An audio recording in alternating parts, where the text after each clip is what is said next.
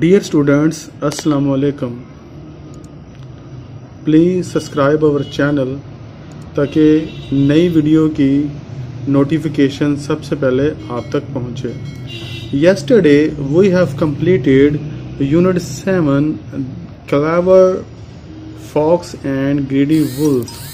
Yesterday we have completed all the translation of this chapter.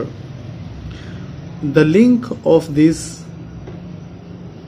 video is available in description. This is your book, New Oxford Modern English, and today we will complete all the exercise of this unit. Exercises. Comprehension. Answer the following questions. इस दर्ज झैल सवालात के जवाब दीजिए. Who कौन was था. Clever कौन होशियार था. How was he clever कैसे वो होशियार था. The first half question is कौन होशियार था. The second half question is कैसे वो होशियार था. The answer of this question is the wolf was clever. Who was clever? The wolf was clever. He knew वो जानता था that the greedy wolf would get stuck. वो जानता था कि ये लालची भेड़िया फंस जाएगा. He tricked the wolf. इसलिए उसने वुल्फ के ऊपर क्या चलाई. एक ट्रिक चलाई. The wolf was clever. He knew that the greedy wolf would get stuck. कि उसे मालूम था कि लालची भेड़िया फंस जाएगा. He tricked the wolf. इसलिए उसने उसके ऊपर तरकीब चलाई या कोई ट्रिक चलाई. Our second question is who was greedy? कौन था greedy? Who was greedy? How was he greedy? कैसे वो greedy था. First half question is who was greedy, कौन था और वो कैसे था. The answer of this question is the wolf was greedy. The wolf was greedy. Wolf greedy था. He took उसने लिए. He took more cakes. He took more cakes. उसने ज्यादा केक ले लिए. Then he needed. अपनी जरूरत से ज्यादा उसने केक ले लिए. इस वजह से वुल्फ क्या था. ग्रीडी था. The wolf was greedy. He took more cakes than he needed. उसने अपनी जरूरत से ज्यादा केक ले लिए. इस वजह से वो क्या था. ग्रीडी था. Who could not get through the small window? कौन छोटी खिड़की से गुजर ना सका. Why not और क्यों नहीं. Who कौन could not get through the small window. कौन छोटी खिड़की से गुजर ना सका. Why not और क्यों नहीं वो गुजर सका. The greedy wolf would not get through the window. जो एक लालची भेड़िया था वो खिड़की में से गुजर ना सका. Because he ate lots of cake. उसने बहुत सारे केक खा लिए. He ate lots of cake. उसने बहुत सारे केक खा लिए. And became too fat. और बहुत मोटा हो गया. To fit through the window. और अब फिट नहीं था ताकि कि वो उसके अंदर में से खिड़की में से गुजर सके. Why did the wolf wants to eat the fox? Why did the wolf want to eat the fox? क्यों जो भेड़िया था उस फॉक्स को, जो थी लोमड़ी थी, उसे खाना चाहता था. The wolf wanted to eat fox. वो जो भेड़िया था उसे खाना चाहता था. Because he was hungry. क्योंकि वो क्या था, बहुत भूखा था. The wolf wanted to eat fox because he was hungry. क्योंकि वो बहुत भूखा था. Our last question is, what lesson do we learn from the story? क्या सबक, what lesson do we learn, हम हासिल करते हैं क्या सबक, from the story, स्टोरी से हम क्या सबक लेते हैं. We learned that, हमने सीखा, we should not be greedy, हमें लालची जो है नहीं बनना चाहिए, नहीं होना चाहिए. The fox was dash of the wolf. तो इसमें जो फील करेंगे वो है frightened. The fox dash the wolf to an old house. took जो थी लोमड़ी, उसे ले गई एक पुराने घर में. The woman was putting cake on a shelf. औरत ने दीवार के साथ एक तख्ता था, उसके ऊपर क्या रख दिया, केक को रख दिया. The woman went out, वो निकल गई. Of the kitchen, किचन में से बाहर निकल गई. The fox jumped, छलांग लगाई. Through the small window, छोटी खिड़की में से अंदर कमरे की तरफ कूद गई. Working with words, इन अल्फाज के साथ काम करें. Match the words, इन लफ्जों को मिलाएं. Column A and column A with opposite meaning in column B. A words are totally opposites with the column B. Sitting, and we will draw the line and match with the word standing. Sitting, the opposite word is standing. Inside, outside. Sleep, awake. More, less. Dirty, clean. Sitting, बैठना. Standing, खड़ा होना. Inside, अंदर. Outside, बाहर. More, ज्यादा. Less, कम. Asleep, सोना. Awake, जागना. Learning about language. Asking questions. Asking questions. Change the following into questions. The wolf ate the cakes.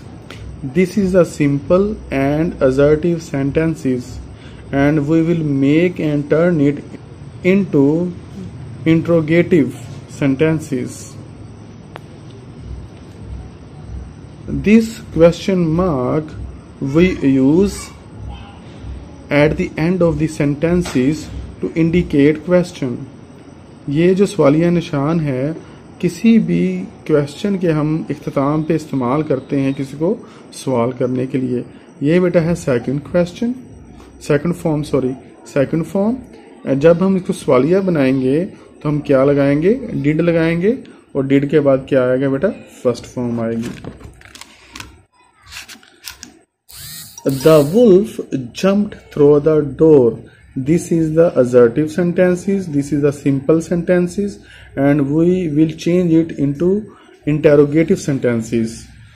Then we will start with helping verb, and the D is capital. Did the, T is a capital letter, and we will remove T and turn it with small letter. Did the, T small. Did the wolf, did के बाद first form. Did the wolf jump through the door and put the question mark at the end of these sentences, and we Turn these simple sentences into interrogative. The woman made some cakes. This is also simple sentences and turn it into interrogative. Did the woman, and the T is small, did the woman make some cake, and remove the full stop and put question mark at the end of the sentences. The boy wrote a letter. Did the boy write a letter?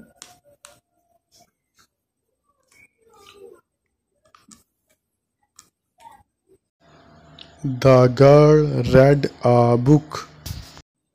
Did the girl read a book? Remove the full stop and put question mark at the end of this sentence. Make question out of these sentences. Examples: Mr. Salman works in a bank. Does Mr. Salman work in a bank? Babar drives a bus. Does Babar drive a bus? Does Mr. Salman collect and remove S? Because do plus does, and after this we will use first form. Does Mr. Salman collect money? Remove the full stop and put question mark. Does Mr. Chips go to his workshop? Does Mr. Smith live near the bank? Does Mr. Rehan make tables? Pronouns: he, she, it or they in these sentences. Pronoun use instead of this noun. Does Ali is a noun. Like school? Yes, Ali is a boy and we will use he. Yes, he does. Do the children like ice cream? There is a lot of boys and girls and we will use they. Yes, they do. Did the girl write a letter? We will use he for boy and she for girl. No, she didn't. Our next page is page 44.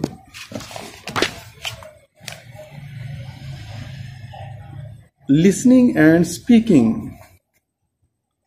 Work in pairs. बच्चों के जोड़े बनाएं. Listen carefully. एहतियात से सुने to the words below.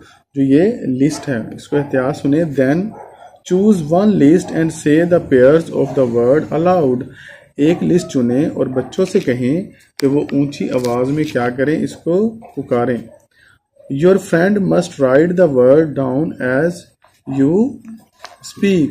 जो ही आप एक बच्चा लिखेगा और दूसरा बच्चा उसको बोलेगा. Them. Has your friend written all this word correctly? तो क्या आपका दोस्त ये अल्फाज सही तरह से लिख पाएगा? If you pronounce this word correctly and your friend will able to write this sentence correctly or write this word correctly. List A. The pronouns of these words are sh, or the pronouns of these words are s. ये scene से, ये शीन से. sh, s, sheet, seat, ship, sip, shell, cell, short, sort, shoe, sue. फिर दोबारा again we will pronounce these words. Sheet, seat, ship, sip, shell, sell, short, sort, shoe, sew. Activity. The sentence below contain all the letter of the English alphabet. Check it and see it. इसमें तमाम एक sentence में तमाम जो हैं वो alphabet डाल दी गए हैं. There is a 26 alphabet in English. तो we will find all the alphabet 26 alphabet in this sentences. The quick brown fox jump over the lazy dog. Can you make, क्या आप बना सकते हैं? A sentence, एक जुमला of your own, आप एक जुमला खुद बना सकते हैं. Which also all the letter of the alphabet, जिसमें इंग्लिश के 26 हरूफ सारे हों. There is a 26 alphabets in this sentence. Can you make a sentence of your own? क्या आप खुद बना सकते हैं? Yes, we can. In this sentence, there is also 26 alphabets. Queen Elizabeth visited Jim Fox. Queen Elizabeth ने सैर की, visit किया जिम फॉक्स का. कैंपिंग इन न्यूयॉर्क, जो कहाँ है? न्यूयॉर्क में है. Okay students, we have completed all the exercise of this unit 7, Clever Fox and Greedy Wolf, with question and answer. Okay students, Allah Hafiz.